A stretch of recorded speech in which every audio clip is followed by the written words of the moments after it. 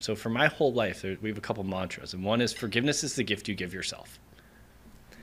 And when you think about the world that way, it's a lot easier to wake up the next day and go, you know what, I'm going to give this another try, because hopefully that methodology and that mindset can help somebody else. It's not about me, it's about paying it forward to the greater good. She has this poem: to each is given a bag of tools, a shapeless mass, and a set of rules. And each must make, where life is done, a stumbling block or a stepping stone. That's a conscious choice every day. Am I going to be a stumbling block for others, or I'm going to do whatever is within my power, greater, small, whatever the case may be, and try to build that stepping stone to the future?